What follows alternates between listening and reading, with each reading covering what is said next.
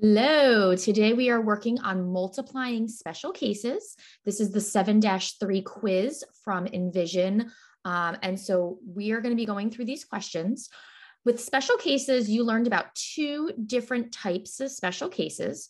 So the first one that you learned about was called a perfect square trinomial. And with that special case, it meant that your binomial was exactly the same that you were multiplying. So your binomial was either a plus b squared or a minus b squared. And just as a quick reminder, when you have a plus b squared, you're not just squaring the a and squaring the b. That means a plus b times a plus b.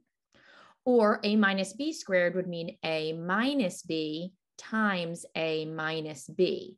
So you're taking a binomial and multiplying it times itself. With a perfect square trinomial, you can do your normal FOIL or box method, but you can also use the shortcut. And so if you have a plus b squared, the shortcut would mean that you would do a squared plus 2ab plus b squared. Same idea if it was a minus b squared, there's just one little change. It would be a squared minus 2ab plus b squared. So you can use this shortcut when you're multiplying perfect square trinomials, or you can do your FOIL or box method. So a shortcut is only actually a shortcut if you know how to use it. Otherwise, you're going to get lost. And you're better off just going back to what you're good at, which is FOIL and the box method. Your other special case was called the difference of squares. And with this, you have a binomial two binomials that almost look exactly the same. However, one is going to be plus and one is going to be minus. So it uses the same numbers, but one is going to be addition and one is going to be subtraction. So, and it also doesn't matter which one comes first. Maybe it says a minus b and then a plus b. So the order of the multiplication doesn't matter. You just know it's the same binomial, but one's addition and one's subtraction. So the shortcut with this one is just to make it a squared. Oh, I don't actually need parentheses, so let's get rid of those. A squared minus b squared. And I'm going to show you what that looks like as we go through numbers 1 through 5. Again, just like with the perfect square trinomial, if you don't remember this shortcut for the difference of squares, go back to your traditional FOIL method or box method. Let's look at number 1. Which of the following is the product of 5y minus 3 squared? Well, in this particular instance, we are only going to use the shortcut method.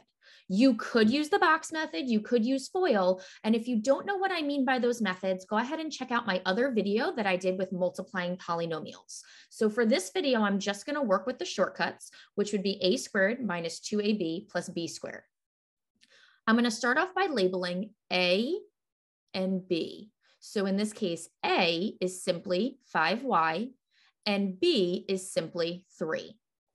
In doing that, now I'm able to plug in my numbers. So a squared would be 5y squared. Then it's going to be minus 2, which is just guaranteed. That's in every single formula. So minus 2 times a, which is 5y, and b, which is 3. Then it asked me to add b squared, and b squared would just be 3 squared. So once you plug in your a and b, we're going to simplify. 5y squared, well, 5 squared is 25. Y squared is just y squared. Then I'm going to multiply everything in the middle section. So negative 2 times 5y is negative 10y. Negative 10y times 3 is negative 30y. And then my last number is 3 squared, which is 9, so plus 9.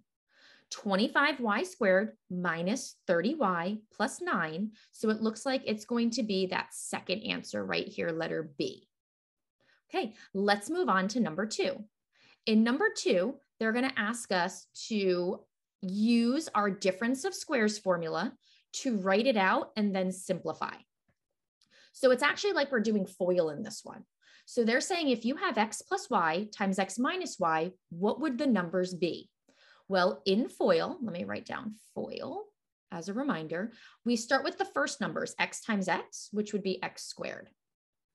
Then we would go to our outside numbers, x times negative y, which is negative xy. I didn't write a negative because the minus is still there. Then I'm going to do my inside terms, y times x, which is just a positive xy.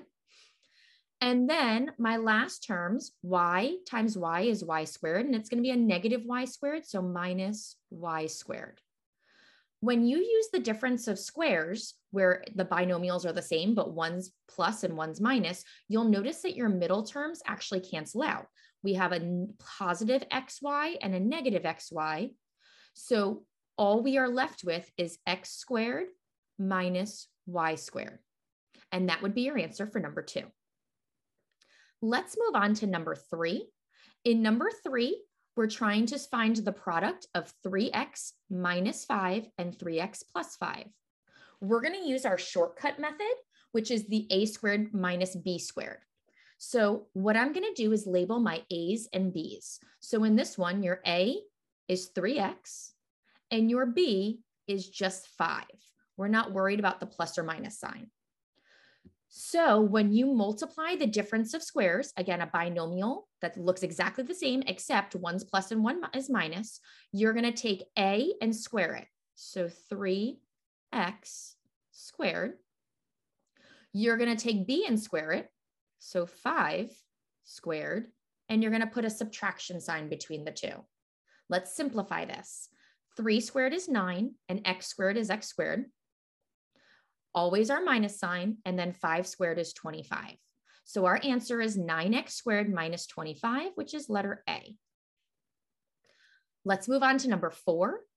In number 4, they want us to use the following to find the difference of 2 squares to find the product of 22 and 18. So what they want us to do is break down 22 and 18 into the difference of squares. Well, if you notice, 22 and 18 are separated by 4, and that number right in the middle would be 20. So the number 22 you get to by doing 20 plus 2, and the number 18 you get to by doing 20 minus 2. Notice how it's exactly the same as our difference of squares formula. 20 and 2 are in both, one's plus and one's minus. So we're going to use those numbers and plug it into what they've provided for us. 20 plus 2, 20 minus 2. We're going to do exactly what we did in number 2, where you are going to either use FOIL, or in number 3, where you use your formula, which is basically just the first number squared, so a squared minus b squared. Well, b squared, 2 squared is 4. Or they just want me to put 2 squared. There we go. If you were to do 20 squared minus 2 squared, you would have 400 minus 4, which you'll notice is the same as the answer they provide, which is 396. So they suggest this to you as a way of multiplying bigger numbers. You wouldn't know what 22 times 18 is right off the bat, but if you were to use this difference of squares formula, 20 plus 2 and 20 minus 2, it's a lot easier to remember that 20 squared is 400 and 2 squared is 4, and then just to subtract them. We're on to our last problem, which is number 5, and it's our word problem. So looking at number 5, they say there's a square picture. So I'm going to draw a square picture. Maybe not the most perfect square, but it'll do. And it says it has a 1-inch frame around it. Okay, so let me draw that frame. It tells us the area of the frame is 48 inches squared, and they want to know the area of the picture. Well, they don't actually tell us the length and height of the picture, but we know it's a square. So I'm going to label each side X. So we know it's X wide and X high. We also know the measurements of the frame. So the frame, they say it's a 1-inch border around. So over, oh, I'm sorry, that was weird. I used my eraser instead of my pen. So over here is going to be +1. Over here is going to be +1. And then for your height, +1 and +1. So we need to figure out the area of the picture. So I know my answer has to be the area of the picture. Well, in order to get the area of the picture, I'm going to take the total area, and I'm going to subtract the area of the frame. Sometimes when I'm doing word problems and I'm not quite sure how to set up the problem, I'll use words as my equation. And so this kind of makes a little bit more sense to me than trying to plug in the numbers. Now I know total area minus the area of the frame is going to be the area of the picture. And what I'm going to do now is go back and plug in the numbers to make an actual equation. The total area would be length times width.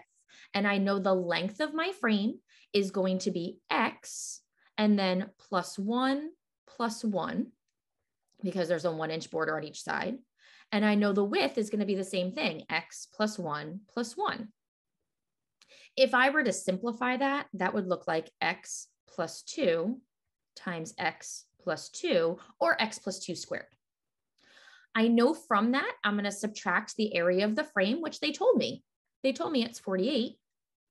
And I know it's going to equal the area of the picture. So I don't know numerically what the area of the picture is, but I know using variables.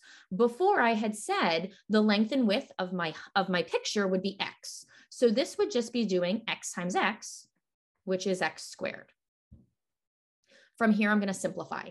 So I'm going to use my formula from before. So now I'm going to underline that one in blue, which is a squared plus 2ab plus b squared.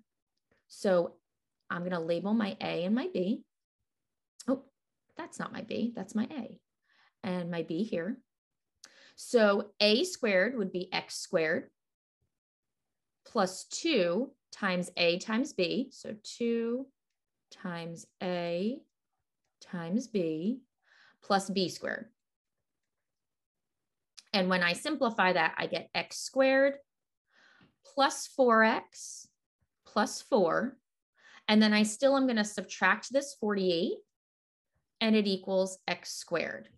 Well, my goal is to get my x's by themselves. And what I realize is I have an x squared on both sides. So if I were going to try and get my x's by themselves, I would have to subtract x squared from both sides, which would mean that my x squares actually cancel out. It doesn't matter if I went to go subtract the x squared from the right side or from the left side. Wherever you subtract your x squared, it's going to become 0. So right now, my problem looks like 4x plus 4 minus 48 equals 0. And I'm running out of space. That should say equals 0. And what I'm going to do is put it right over here. So I've got 4x plus 4 minus 48 equals 0. And I'm going to solve for x, which you've done a million times before in algebra. So I'm going to combine my numbers first. 4x minus 44 equals 0. I'm going to add 44 to both sides, which means I have 4x equals 44. And then I'm going to divide both sides by 4 and get x equals 11. Remember what x represents. X represents the length and width of my picture, but they want to know the area of the picture. So area equals length times width. So I'm going to do area equals 11 times 11, or 11 squared. So my area would be 121. And it looks like our measurement is inches. So inches squared. Area is always going to be squared. And that would be the end of our quiz. First, this is 7-3. If you have any questions, don't hesitate to reach out, and have a great day.